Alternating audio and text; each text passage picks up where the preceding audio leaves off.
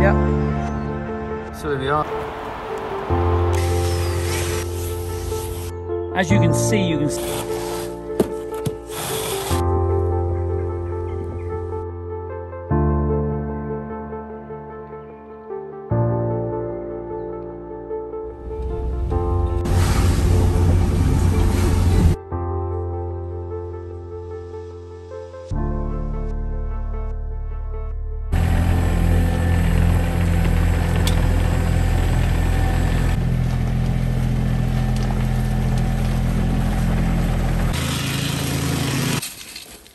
well, I was saying earlier on the importance of plenty of fines in your MOT Type 1. Look at that.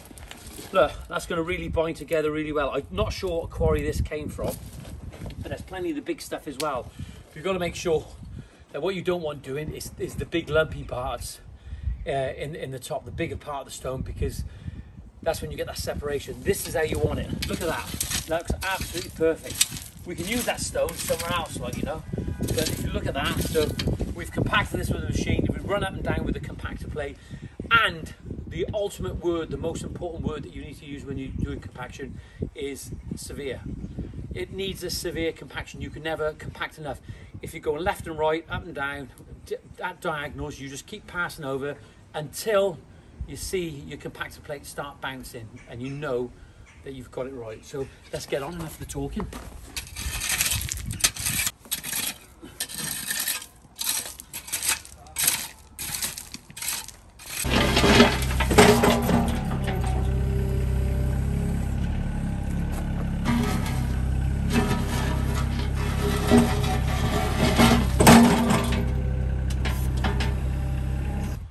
Hi, I'm John Roberts from Greentop Landscapes and Design.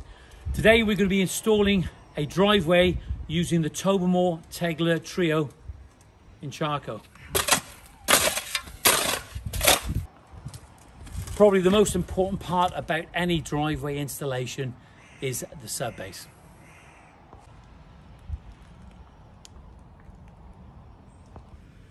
It's essential when putting your subbase in that you use an MOT Type 1. Make sure there's plenty of fines in there as well.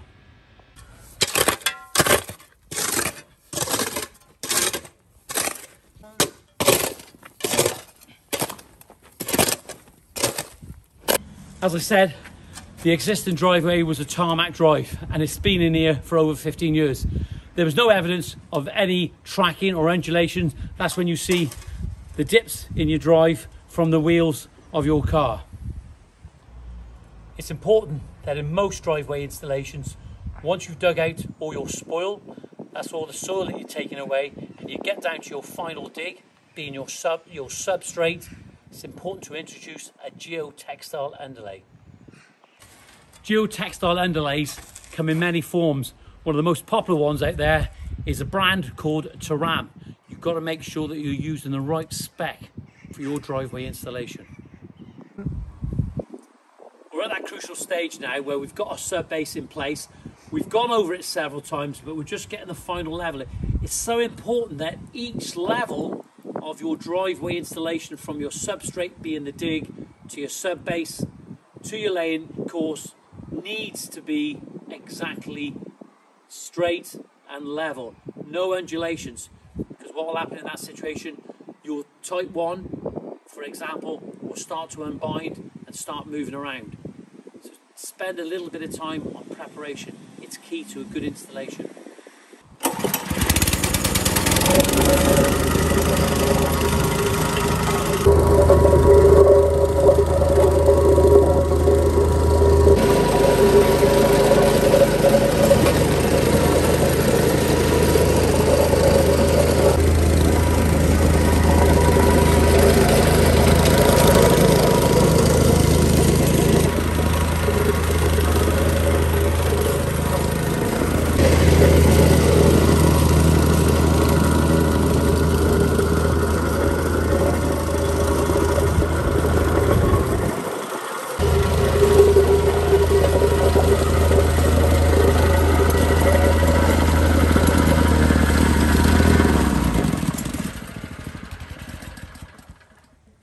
Top tip when you're putting in your sub base When you walk over there after compaction, and if you've got some soft pockets, you need to take them out. It's just no good at all.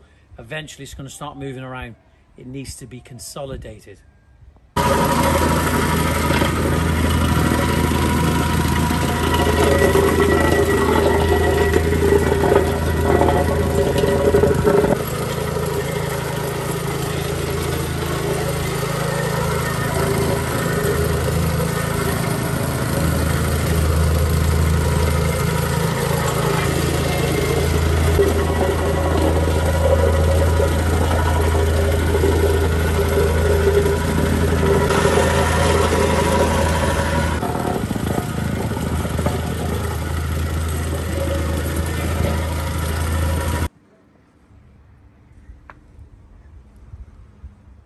Well, here I just want to show you the paving of choice. This is the Tobermoor Tegula trio. It comes in 3 different sizes. Got the large, the small and the intermediate. You need to follow the full instruction guide with Tobermoor on how to install this block. Tobermoor have a very unique way of manufacturing their blocks. And to avoid any efflorescence in the block, they steam cure all their blocks. And before they wrap their blocks in the plastic, they'll leave them for 24 hours, allowing the blocks to cure under their own steam.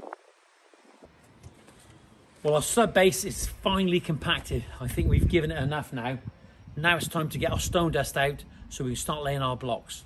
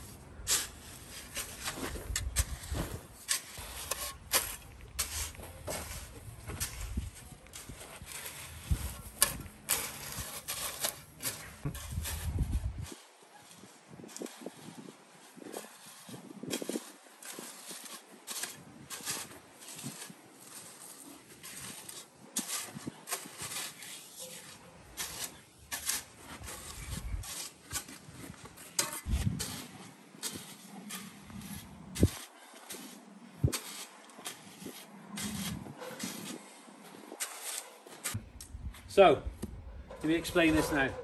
What we need eventually, after compaction, we want our block up for our driveway at the same height as the patio after compaction. Okay, and because of the moisture of the stone dust, we have to accommodate that by leveling and compacting as we go to achieve the correct height.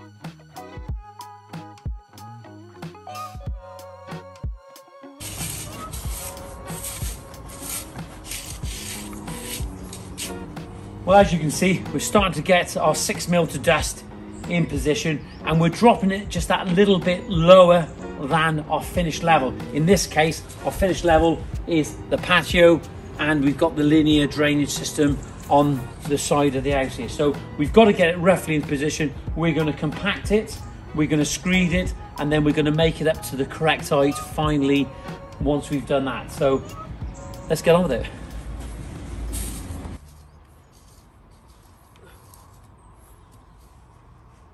Well, there you are. We're getting the 6mm to dust in position. Okay. What we don't want is any more than 50mm compacted laying bed in this position. If you're laying deeper than 50 mil, it's not good. You need to make up with your MOT Type 1. So what we're doing here, the first initial rake off, we're just dropping it a little bit lower than our linear drainage system on the right hand side and the patio. Then we'll compact it with a compactor plate, and then what we'll do, we'll check the heights, finally ensuring that when we do our final compaction, it will bed down to the right height. Right, what I've done there to show you is that if you look here now, 1 second, so the block represents 50 mil, okay? As I said to you, that you don't want your bedding course to be any more than 50 mil when it's finally compacted. If we to drop this onto the sub base now, and we look at that, that's about 20 mil higher. Stone 6 mil to dust is about 20 mil higher than your block. So when we compact that now, we hopefully will get it at the right height. So you want to be around no more than 50, 60 mil, somewhere around there. Any more is not good.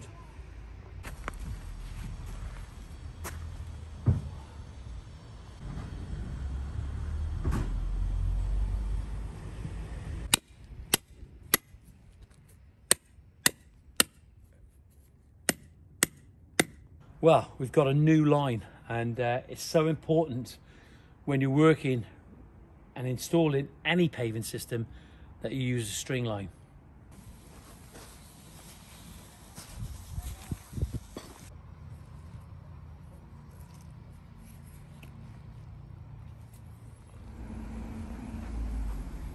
Hi, right, here we are. Just to let you know, I have got knee pads in, so I'm okay on my knees. So what we're doing here, if you want to have a look from this angle now, Ryan, yeah. I'm just going over with the level. We've got a string line on that side, okay? And what we're doing, we're just roughing out, okay? We're just roughing out, ready for our final screed. What we're going to be doing on this side, we're going to be placing a screed rail under that line, and we're going to be checking the heights of that, so we've got something to pull off on top of the screed rail. And on this side, in this situation, tomorrow you'll be able to see how we cut a rebate out of some timber, and we're able to drag along the top of the linear drainage system, and you've got 2 fixed points that you can reduce the level if required, or add more product again if required.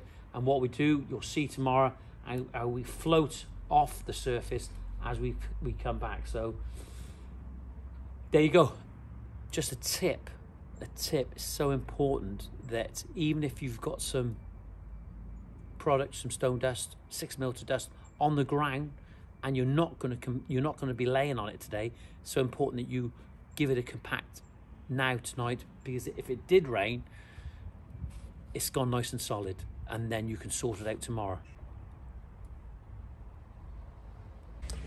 As you can see, it's starting to rain now, and we don't want to compromise that surface in any shape or form. So what we've done, we've compacted it, and that's just roughly at the moment. We're roughly at the height where we need to be, but tomorrow we need the screed rail and the screed bar. We're going to go over and get it to the correct height.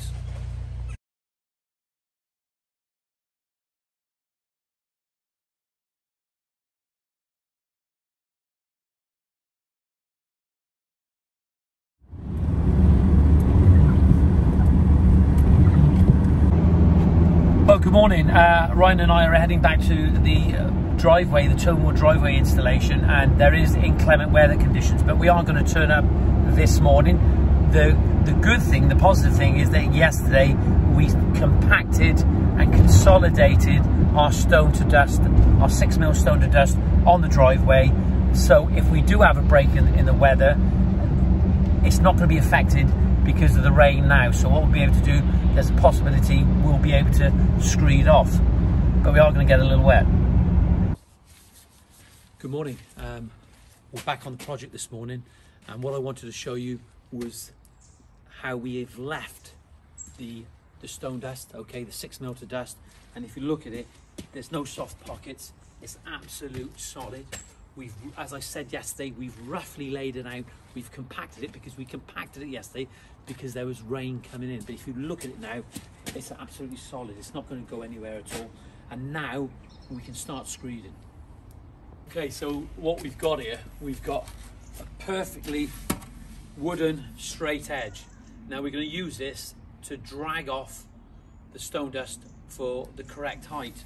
Now you can use a steel, you can use a level. There are lots of other screeding rails that you can actually use for that.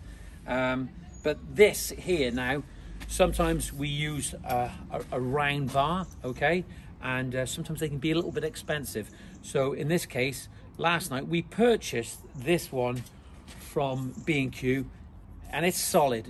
It's not going to bend, it's not going to bow, and I think this was about £14. It's 3 meters long. Now this is going to be placed underneath the string line. We know the string line represents our finish level, so we place this underneath the string line, okay, and we measure down from the string line to the top of rail, which will give us the drop for our block. Well, this is our straight edge now, what we're going to use now to screed off across the top of the bar the 6mm to dust.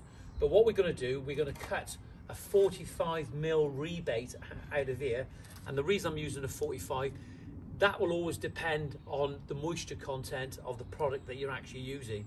And yesterday we've given this quite a severe compaction, and so we're going to have an upstand of the block above the linear drainage system of 5mm.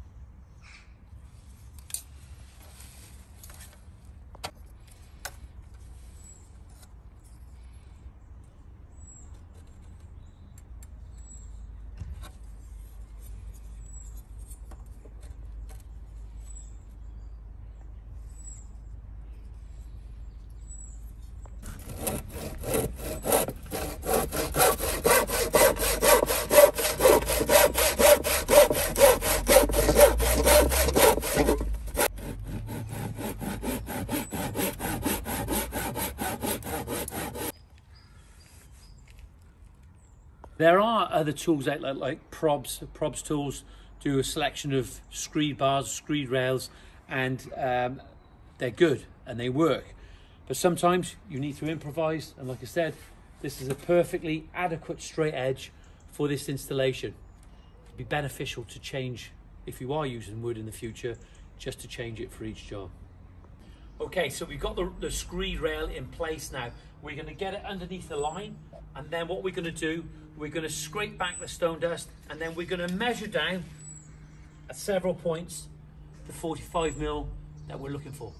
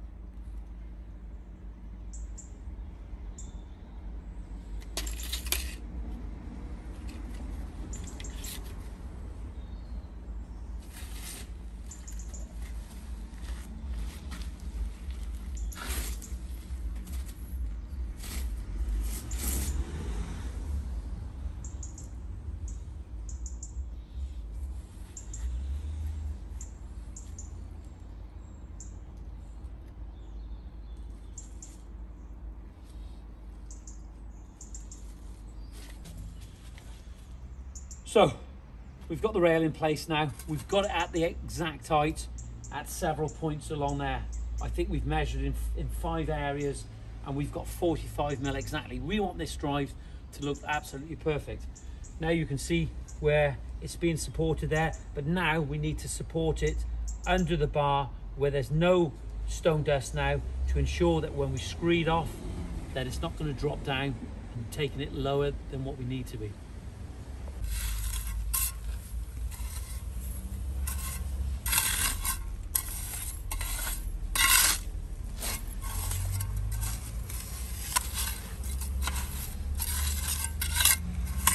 One thing that I should add, and just give you some a top tip, that when you're choosing your bedding layer, you've got to make sure that you use either a real good sharp sand or a 6mm limestone to dust, which basically it will bind together, it'll maintain its integrity, but it also has a porosity value.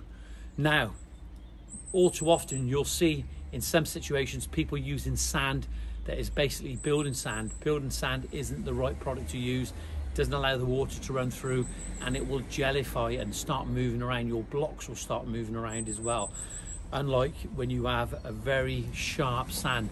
Now, the fact is that across the country, a lot of places haven't got the sharp sand like they used to have years ago because of the dredging rights and what's been going on.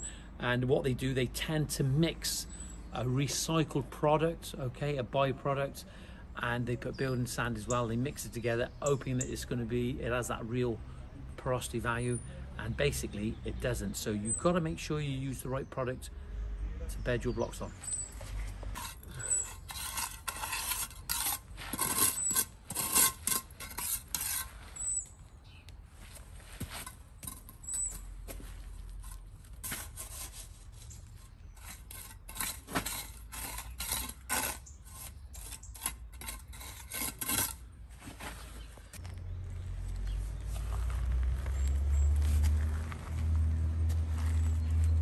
Okay, one of the things that we never mentioned at the start is some of the tools that you may need for your driveway installation.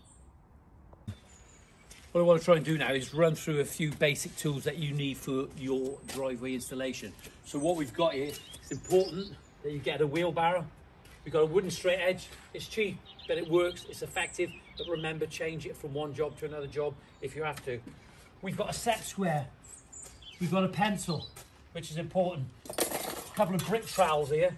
We've got a lump hammer, and probably one of the most important things about any installation, any paving, string lines and pins are imperative to achieve the final level. We've got a plastic float so you can smooth off your stone dust when you're screeding off. Tape measure, accurate again. Got a rake, got a spirit level, and a shovel.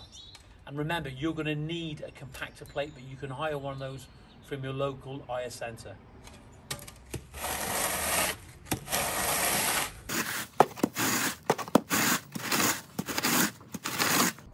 Okay, we screeded the full length of the bar nearly now, but we are going to go and repeat the process again, and hopefully then we'll achieve the perfect height.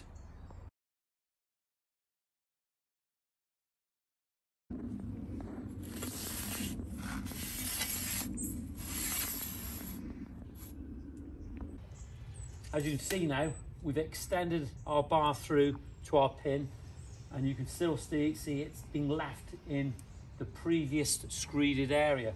So what we've got to do, we've poured it down to the line now. I'll just check that, and we have nearly got 45, but we've got a bit of a hump here in the middle. So we just check this one here. There we are, so we've got to go down a little bit there. 45, 45, and 45.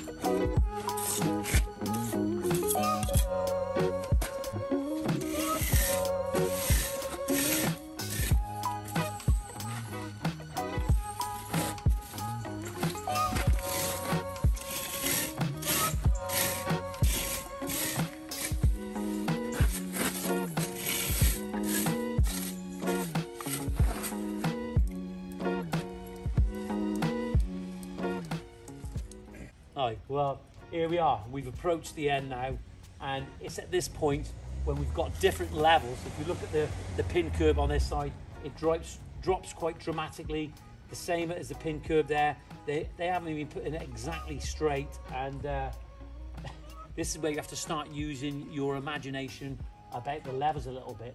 But if you look at that, we're almost there, 99% there, but we have to be a little bit more creative in the respect we've got to make sure that when the paving sits on that, it's going to reflect what we're looking at now. Okay, each level has got to look right. You just can't take it for granted, but you can see it almost molds itself round. So there's no rules of this. You just got to just bite the bit and get on with it, I suppose.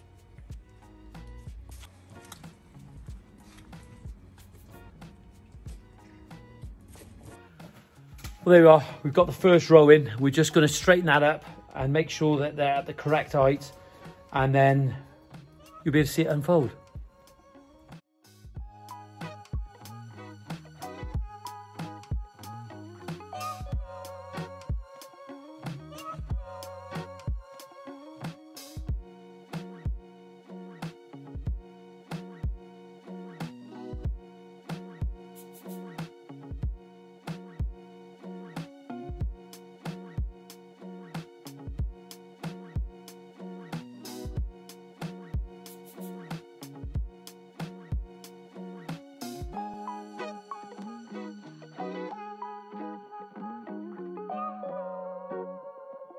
Well, there we are. We're checking the row every 2 or 3 rows. We're checking to make sure that it's running straight.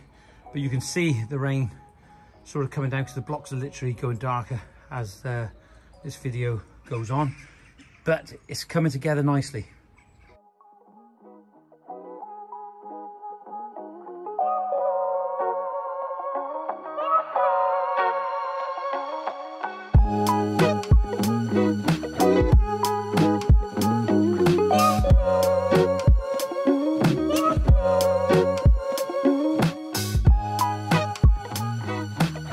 As you can see, when you spend some time, it just seems as if the preparation was going on for some time, but now you can see the value of it. Everything's nice and flat. There's no undulations in the paving. Once we give it that final compaction, it's all going to come out good. And if there are any little rises in places, we can iron it out with a plate compactor. The most important thing is that you follow the Tobermoor guideline on their laying pattern. But number one rule, what you don't want on every road, you don't want a straight joint going on to the next road, because it just doesn't, straight joints just don't look good at all. Let's push on.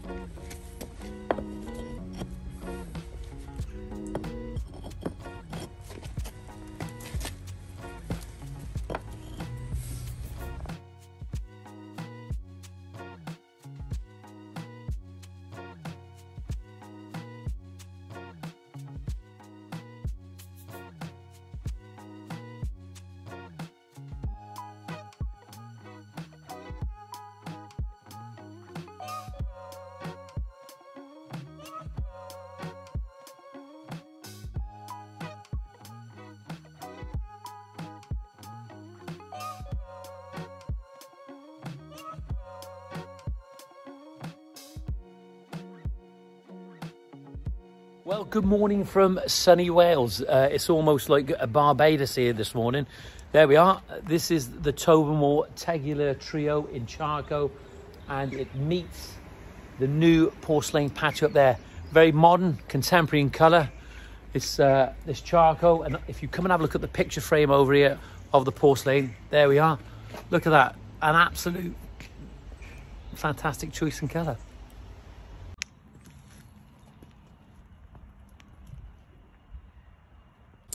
Well, welcome back. We're carrying on with this installation of this driveway, and yesterday, unfortunately, we couldn't bring you much footage simply because of the inclement weather conditions, but come and have a look.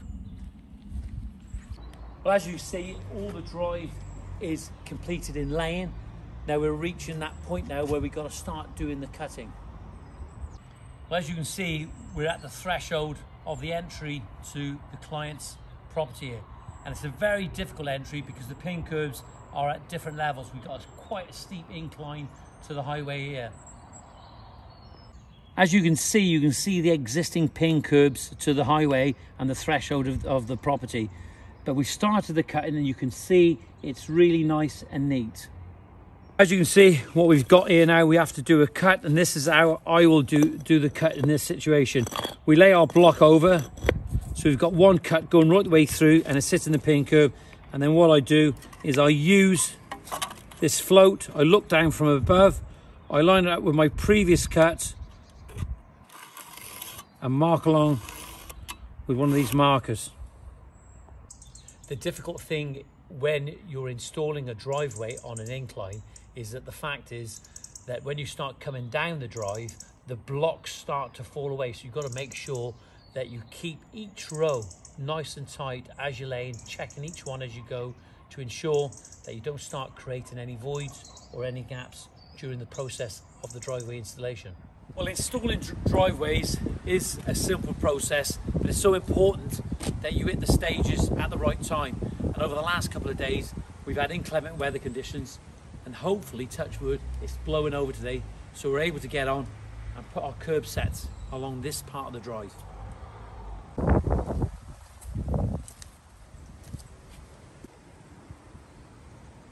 Okay, well, we've overlaid now our driveway wider than it needs to be. But what we've done, we've marked from the house down there and a mark from the house up here, making an exact parallel line. We've used a string line and then we've scored along the marks using a level. Well, we're at that point now. We've cut our bricks all the way through, we've overlaid, we've got a string line through, we've marked at given points, and then we use the straight edge to mark on those points so we have a nice parallel cut with the property. What we've done now, we've set up our curbs in place with a string line from A to B. Now we can start bedding the edge restraints in those curbs to make sure that the driveway maintains integrity.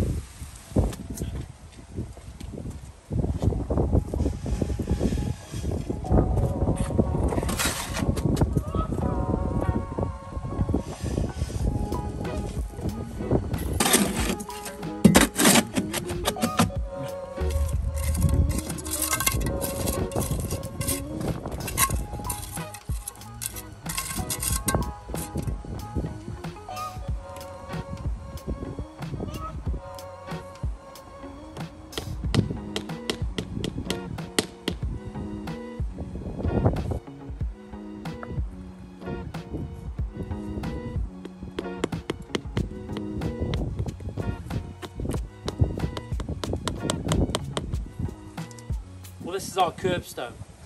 We've got a string line running through, and what we're doing, the string line will ensure that we're heading in the correct height from A to B. The other thing that we're actually checking, which is interesting, a lot of people won't use this because they just work to the line, but what we're actually doing, we're putting the bolt level on top, checking that it's level on top, but we're also making sure that it's vertical as well. And you will have sometimes the odd discrepancy in the side of the block, like there is one there through the manufacturing process, which is very little, but that is absolutely plumb at this point. Just got to check as you're going every 2 or 3 or every one, whatever you feel is necessary, but we are working to the correct size.